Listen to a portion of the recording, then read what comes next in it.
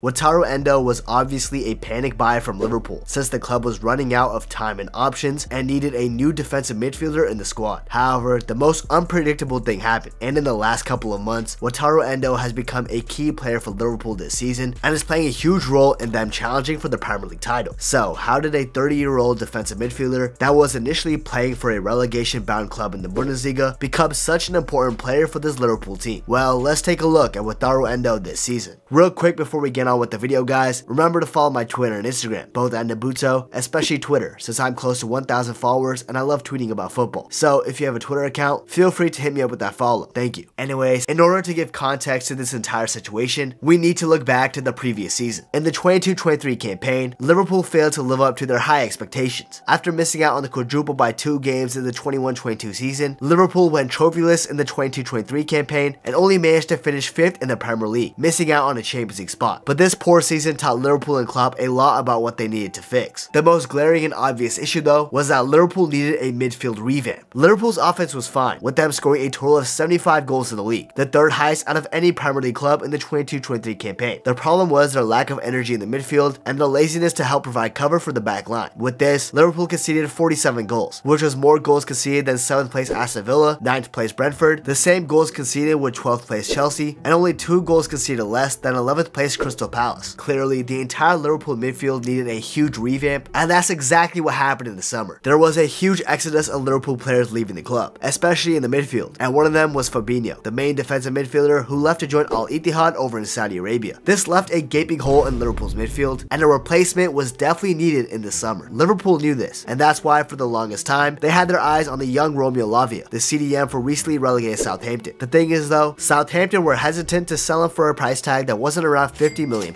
and Liverpool were not meeting that price tag. But then, out of almost nowhere, Liverpool switched targets and dropped an English record fee of £110 million for Brian Moises Caicedo, one of the most talented defensive midfielders in football and Chelsea's transfer target the entire summer. However, even though it seemed like Liverpool got their new defensive midfielder, a huge twist happened, with Caicedo saying that he only wanted Chelsea and went to the London club for €110 million instead. So one defensive midfielder that Liverpool was targeting was now gone. But who cares though? Because we still got Romeo Lavia, right? Wrong, because Chelsea took us trying to hijack the Caicedo deal personally and signed Romeo Lavia instead for €48 million.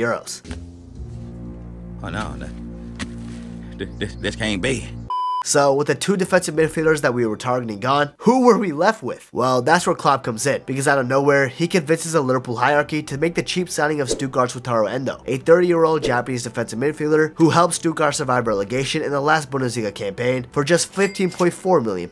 However, even though Liverpool signed a new defensive midfielder, it definitely seemed like Klopp and Liverpool were using him as a backup and not one of the main players for the team. This is because towards the start of the season, we were seeing a lot more of McAllister and Szoboszlai starting together, with Wataru Endo coming off the bench instead. But in the early stages of the season, some issues started to become more apparent. For example, the Liverpool midfield sort of struggled to find any sort of midfield balance. Back over in Brighton, McAllister played much more in a double pivot, which gave him more freedom to go forward or stay back, etc. However, with Liverpool and playing with other attacking midfielders, like Szoboszlai for example, McAllister was playing alone as a 6, which is basically a new concept to him, and if he ever went too forward, this left a hole in Liverpool's midfield for the other team to capitalize on. Liverpool usually always found a way to clutch up and get a result, and that kind of calmed down the midfield struggles, but as the season progressed, the midfield issues only became more and more present on how imbalanced it actually was. But then, when Liverpool played Sheffield United away from home, everything changed with a sad injury from McAllister that would keep him out for a few weeks. Now obviously, you hate to see one of your own players getting injured, especially me because obviously I'm a Liverpool fan, duh. I wanted McAllister to stay fit, but this was a blessing for Endo, because before McAllister's injury, he only started 2 games in the Premier League. But after, Wataru Endo became much more of a consistent starter, and he made his presence known and made sure that he was basically undroppable from the squad. In the games Wataru Endo took a part in after that, he helped beat Sheffield United 2-0, started against Palace in the 2-1 win, played the 90 in the draws against Man United and Arsenal, also played the 90 in the 2-0 win away to Burnley, started the game against Newcastle where Liverpool won 4-2, and then in the Carabao Cup quarterfinals, Wataru Endo's 60-minute appearance helped Liverpool beat West Ham 5-1 on the day. So as you can see, with Wataru Endo acting as a defensive-minded player for the team, Liverpool have been doing really well and have gotten mainly wins when he starts. Also, before McAllister got injured, Endo came off the bench against against Fulham and scored a rocket in the dying minutes, playing a very big role in helping Liverpool come back 4-3. This just shows that Endo has that clutch factor to it. Plus, with Endo always being so defensive minded, he allows other players to freely attack even more. And this also includes Trent Alexander-Arnold, the attacking minded fullback who's been killing it this season offensively, and a huge reason for this is because Endo is always around to cover for him when he pushes forward. Trent Alexander-Arnold has always seen himself as a Kevin De Bruyne type midfielder, where he can unlock passes for the attackers to feed off of and send in balls that nobody could imagine stopping. And one of the biggest reasons why this is happening much more this season is because of Endo, with his presence allowing Trent to push into the midfield like an inverted fullback and launch in those balls while Endo covers for him defensively. Not only that though, Endo's skill set perfectly fits with how Klopp wants to play. With Endo being the main tackler of the team, all he has to do is win his duels and give the ball to one of the other attacking midfielders, mainly Szoboszlai, to carry the ball forward. This helps Endo focus on what he has to do instead of trying to do everything for the team. He has one role to focus on and he's very good at doing that. Moving on to the more advanced stats to truly show how pivotal Endo has been for Liverpool, The Guardian has revealed that with Endo in the starting 11, Liverpool's goals conceded per game record drops from 1.08 to only 0.43 thanks to the Japanese midfielder's presence in the midfield. On a similar topic, when Endo has a starter for Liverpool, the team concedes around 4.2 shots a game, but with Endo on the pitch, it only becomes around 2.7 shots per game, decreasing the amount of shots by almost double. If you're not convinced about Endo's defensive prowess so far for Liverpool this season, let me throw some more stats at you to convince you otherwise. Wataru Endo puts up an average around 2.2 tackles per 90, ranking 5th of all Liverpool players in the Premier League this season, and thanks to Endo's calming presence in the middle of the pitch, he's very good at helping Liverpool keep possession, returning a total of 62.5 passes per 90 and having an 85.7% pass success rate at that. Additionally, Endo is ranked in the 89th percentile for defensive actions, being in the 81st percentile for interceptions, 92nd percentile for ground duels won, and despite his rather small height, 5'10", compared to other defenders, he's in the 77th percentile of aerial duels won. If you look at some of Liverpool's most recent games where Endo has played, you can see that his presence is being felt strongly. In the game against Arsenal, Endo almost single-handedly neutralized the Arsenal midfield, and this allowed Liverpool to get the ball back and attack Arsenal. Endo's perfect defensive positioning ensured that whenever Liverpool put numbers into the attack, Arsenal's counterattack would be nullified thanks to Endo always being so defensive-minded. This game fully just showed how defensively capable Endo is, but in the game against Newcastle, this became even more apparent because due to Endo's intelligent defending and positioning, his involvement helped Liverpool achieve a historic SG of over 7 when Liverpool beat Newcastle 4-2. These last couple of performances show why Endo has become such a valuable asset for Liverpool and why he's probably being missed more heavily than Salah right now, while both of the players are out on international duty, with Salah playing for Egypt in AFCON and Endo with Japan in the Asian Cup, where he also managed to score against Iraq, by the way. With Liverpool currently being in the driver's seat in the Premier League title race, a lot of credit has to go to Wataru Endo, who is the unsung hero of this side. He's a rather simple player who doesn't really try too much and only does what he needs to do defensively and offensively to help the team. He never tries to become the star player and would rather be in the shadows doing the dirty work for his other teammates to claim the glory higher up on the pitch. With Wataru Endo being 30 years old, he has plenty of experience that helped him be this way. And with Endo having a book and a website where he talks about his style in football and why he plays the way he does, you can tell that Endo loves being a student of the game and he's obsessed with football. And this is exactly the type of player that I want Liverpool to employ. Not only that, massive credit has to be given to Jurgen Klopp as well, because we all, including myself, doubted him when he signed Endo after losing out on 2-star future CDMs. But when he said,